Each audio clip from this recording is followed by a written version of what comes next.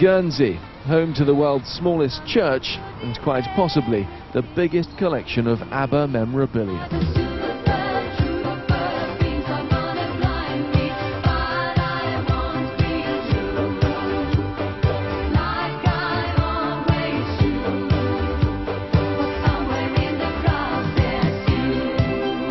It's all housed in Vaughan Davies' home, a shrine to the Swedish supergroup, dating back 30 years. You've been collecting this since, what, the age of 13? Yes, that's right, going back to 1974. And now, 30 years ago. Early picture of you here, very fetching hairstyle, I must say. Yes, that's one that I don't really like to sort of show on the wall, to be honest with you, only because of the hairstyle, but yes, that's right, 1979 backstage at Wembley. Was that an ABBA-inspired cut? I think it was the fashion at the time, actually. There's much more stuff shoved into suitcases in the shed, we're told. The family moved home to find space enough to put all this on the wall. From the bottom of these stairs upwards, it's Vaughan's domain completely. I pop up occasionally when we have parties, but other than that, I stay well out of it. And he keeps it clean, he does everything? He does everything, yeah. This is his room entirely. I do nothing. I'm frightened to death to touch anything, just in case, you never know. When he's not working as a travel agent, Vaughan finds time to contribute to the ABBA fan club magazine and makes the headlines himself whenever he meets the group. He's also organising this year's ABBA Fest and, of course, looks after his own valuable collection. I'm totally amazed at this huge variety of merchandise that was available. What have we got? We've got the soap, the jigsaws, the handy-bendy Benny doll. I remember going to Woolworths, actually, and they were in a bargain basement bin because they didn't sell that well, to be honest with you. However, now they're probably one of the most prized items. The rest of the family don't all share Vaughan's passion for ABBA. I think he's a bit mad because like they're not around anymore. So I don't think they should like him anymore. He should go into a different group. Choosing another band, that's not the name of the game for Dad. He's unlikely to take a chance on anybody but ABBA. And here's the man, here in person. This is Vaughan. Hello, Vaughan. When did this all start? Well, I suppose 30 years ago, dare I say. 30 years of Eurovision, 30 years of being a fan. Frightening, isn't it? Where does the time go? I found it frightening, actually. I remember that night very distinctly. It was huge, wasn't it? I don't know why they made such an impression. Well, I know why Agneta made an impression on me, frankly.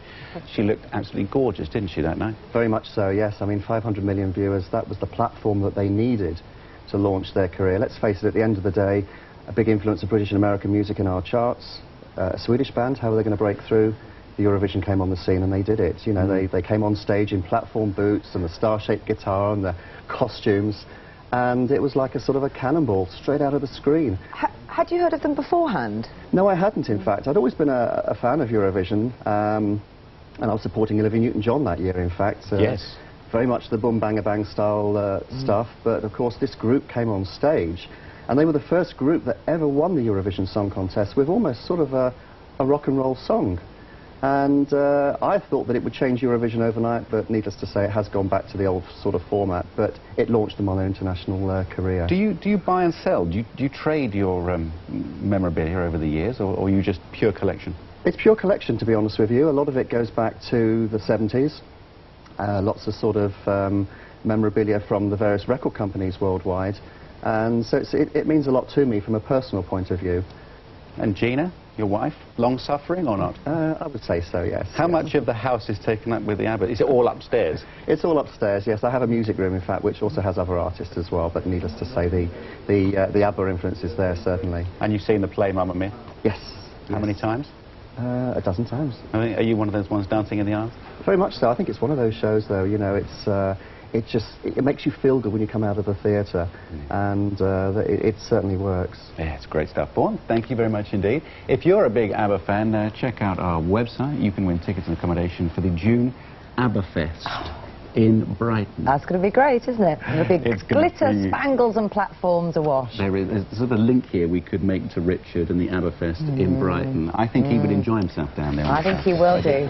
He's here as well. Next, to talk about... Do you remember that moment then, 30 years ago, when they burst onto the stage at the Eurovision Song Contest? I do. I was 12 years old watching the Eurovision Song Contest in black and white, and they came on stage in their costumes and boots and everything, and wow, it was just that sort of impact, you know, fantastic. And you were grabbed right there and then, were you? I was, very much so, yes. I mean, if you look at ABBA as a whole, I mean, visually, Agneta and and Frida, fantastic. And of course musically, Bjorn and Benny, they wrote some fantastic stuff, they really did. And it was stuff that sort of caught you on second hearing. But they encompass so much music from different fields. I mean, if you look at Fernando, starts off with Peruvian bagpipes, moving on to Chiquitita, Spanish influence, even Gothic hymn like Lay Your Love on Me. It was just so much.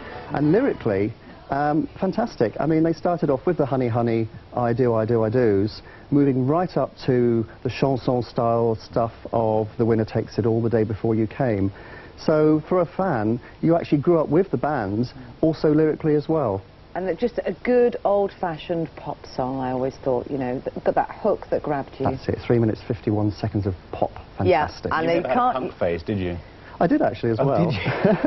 But of course ABBA always were my main You've got an enormous amount of memorabilia. What made you move from loving their music into wanting to collect everything? Because that's a different degree of loving a band, isn't it? I think so, yes, you're right. But a lot of this, of course, as I say, I've collected over the years. I have a lot of memorabilia from the 70s itself, really, of course.